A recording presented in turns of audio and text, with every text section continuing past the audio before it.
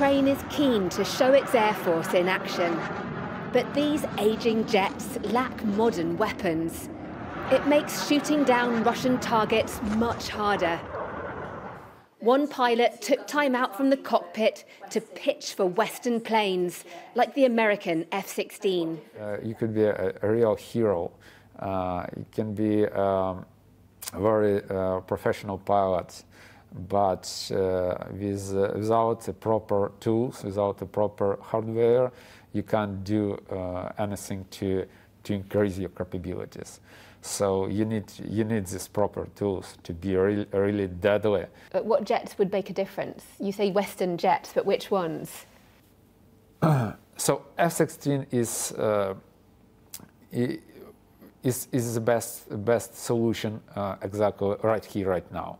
And what about British jets? Typhoons, it's very capable jet, but at the same time it's very expensive and it's very limited in number.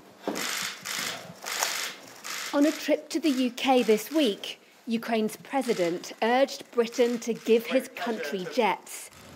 But in reality, Rishi Sunak has very little to offer. I don't think the UK will be sending any jets. The Typhoon is complicated. There is not the full European supply chain as there is for the F-16. We haven't got that many F-35s, and they cost about 100 million. They cost about 100 million each, and we're already stretched to meet our commitments at the moment. In a reminder of what's at stake, missiles punched through Ukraine's air defences on Friday. A residential area was damaged in Kyiv, and strikes smashed into energy infrastructure.